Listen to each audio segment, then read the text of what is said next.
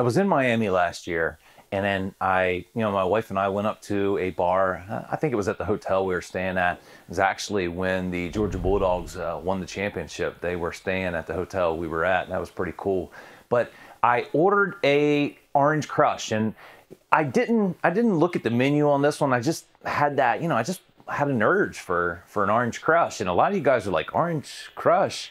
Well, that's what the bartender looked at me with. He said, a what? And I got to thinking, and my wife pointed it out, orange crushes are a local thing to us here on Delmarva and in the Mid-Atlantic. Specifically Ocean City. It may even be the birthplace of an orange crush. And so what is an orange crush? Well, if you like mimosas or anything like that, you'll absolutely love an orange crush. Today I'm going to show you the backbone of an orange crush recipe. It's so simple, so easy, and absolutely delicious. It's a cocktail you have got to know. And here in the area, we've taken that orange crush and turned it into watermelon crushes and grape crushes, and you name it, we have a crush for it. And why not, right? I mean, it's so delicious, we might as well expand it. But the orange crush is the OG. That's the original cocktail. Let me show you how to get it done. So the backbone of an orange crush is real fruit juice. Most bars have some type of commercial press they can use for these juices. Here at home, I have just a simple tool. It's something that's easy to clean and gets the job done just as well. But you have to have fresh orange juice for a real orange crush. This guy here is perfect. However, I do have one of the commercial styles when we've had orange crush parties, and a lot of orange crushes are being made, but unless you're doing a whole lot of them, something simple and easy to clean is better. And this guy's just very simple. It's just you can get all kinds of stuff like this on Amazon. It's just a jar, and then on top is just a juicing device here. Snap that on, and now we're getting some fresh juice.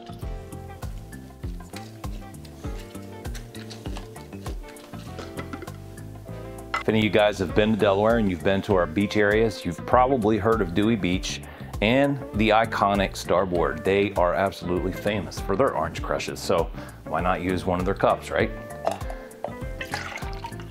We're just gonna dump that orange juice straight in there. And so now it's decision time. You need some type of orange liqueur. You're gonna see a lot of recipes if you look this up online where it's gonna say Grand Marnier.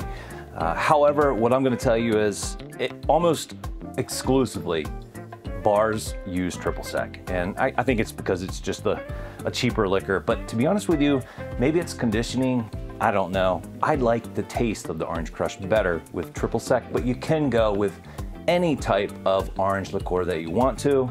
I will say the Grand Marnier, it has a darker color than the triple sec. I'm just a bit of a traditionalist when it comes to this, and if it doesn't look like I'm used to having, then I think that kind of mentally throws off the flavor. We're gonna use 1.5 ounces of triple sec.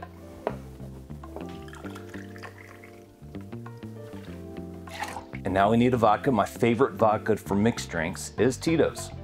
It also happens to be the favorite of many commercial bars in the area. We're going with 2 ounces of Tito's plain vodka. You could also do a splash of some whipped or vanilla vodka if you want, if that's your thing. Personally, I like it just like this. Our next ingredient adds a little bubble to the drink, and you could use Sprite, you could use club soda, anything that's gonna give you a little bit of carbonation. You don't want a whole lot of it, but you do want a little bit. And the Sprite, I recommend using Sprite. It adds some sweetness as well. If you use club soda, you may want to use a little bit of some agave syrup or simple syrup to sweeten it up a bit. We're going with 2 ounces of some Sprite.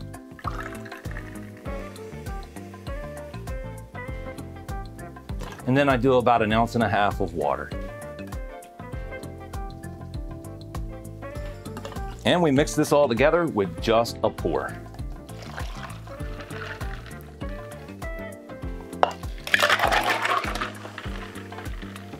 And that's it. That's the orange crush.